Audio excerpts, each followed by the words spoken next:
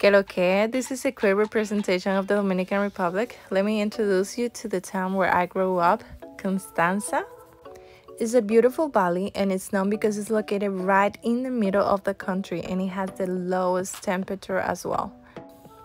As you can see, it's in a small town and it has beautiful people, beautiful views, beautiful vibes, along with beautiful places like this one. This is my favorite bar. It's called La Esquina. It's definitely a place that you want to take your family and go eat or drink a beer. Constanza is also known for its strawberry crops and other vegetables, along with beautiful rivers.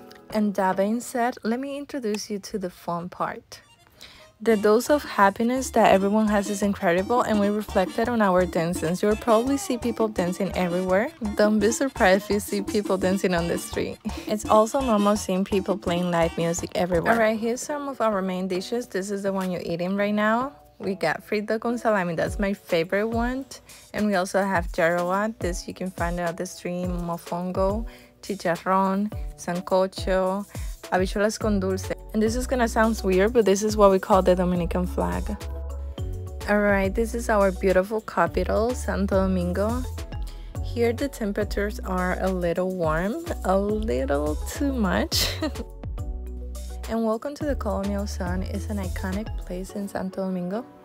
And just by looking at these buildings, you can tell its architecture holds centuries of history. This is definitely a place where every step is a whole new experience.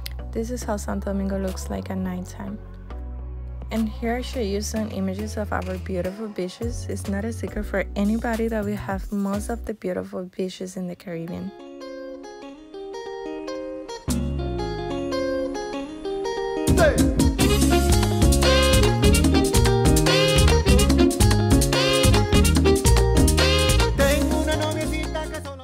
Also, don't be afraid to stop at the colmado and ask for your presidente. Probably you'll see people dancing there too, because that's how we are. We have the joy in our veins. Probably you're gonna end up dancing because we are contagious.